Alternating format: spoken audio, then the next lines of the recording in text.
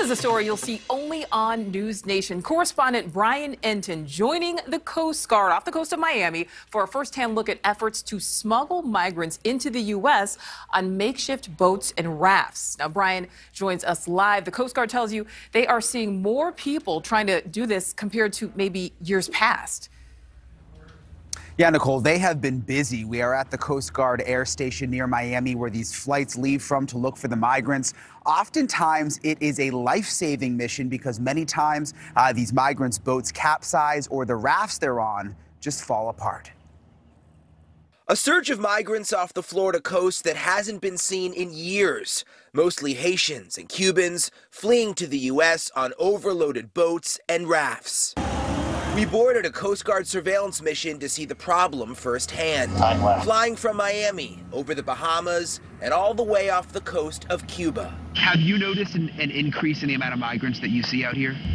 Personally, I have recently, yes. It seems like there have been more cases recently than maybe a year ago or 2 years ago. Radar and advanced cameras on the plane can see for miles, zooming in on anything that could be suspicious. You've seen a lot of boats already today. How can you tell if it's migrant activity? So usually what we're looking for is the one thing that will give it away is the construction of the vessel. So if it appears homemade, meaning it's put together with barrels or styrofoam or anything else to use for flotation, sometimes they're wooden. If the Coast Guard sees migrants or really anyone in distress, they can open the rear cargo door of the airplane and drop down life jackets, a life raft, food, water, even a pump to help people if their boat is taking on water. The crew will then radio a Coast Guard cutter in the area to intercept the migrants. And the Coast Guard interdiction numbers are going up for Cubans making the treacherous journey, and especially for Haitians. Almost 4 times more were intercepted by the Coast Guard in 2021 compared to the previous year. There have been more and more of these cases of them finding these boats full of people over the last month or so. How do you explain that? Well, when we look at the migration flow, whenever there is high level of political instability in Haiti, then there is a peak in the migration flow.